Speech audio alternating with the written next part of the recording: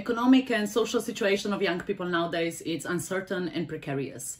Young people have been facing a lot of challenges entering the labor market, and the whole situation with COVID-19 pandemic has made things even worse. Young people were the first one who were laid off. Youth unemployment is rising faster than in other age groups. And if they do manage to get a job, it is mostly uncertain, unstable, low-paid, precarious job, which does not assure them with social rights, social coverage, and economic independence.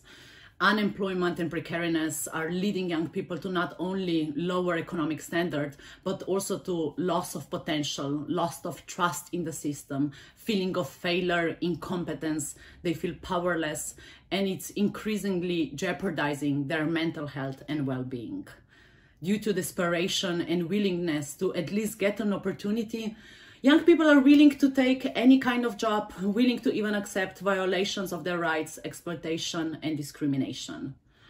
The youth unemployment has been a pressing issue for many years now, and it has been acknowledged and recognized that the youth work can play an important role in addressing those challenges. Youth organizations are the ones who offer an opportunity for the ones who are excluded, marginalized. They can reach out to the ones who are not in education, employment, or training.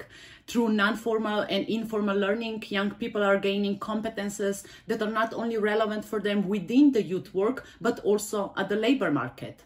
And in this kind of environment, youngsters can explore, can develop links and connections, and find opportunities for their future steps.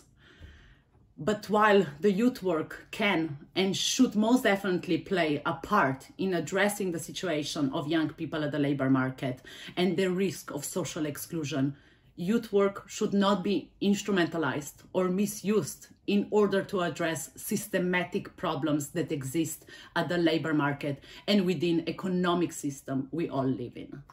It should rather add to strong youth policies, to strong educational, employment, and social policies that should be developed in our society, rather than filling the holes where this is missing or where the lack of systematic approach is failing all of us.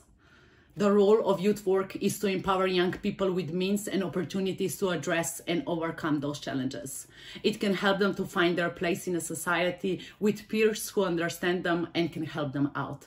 It can offer a place to develop their interest, potential, and where they can contribute and understand that their value is much higher than from the value that would be defined by the neoliberal capitalistic labor market.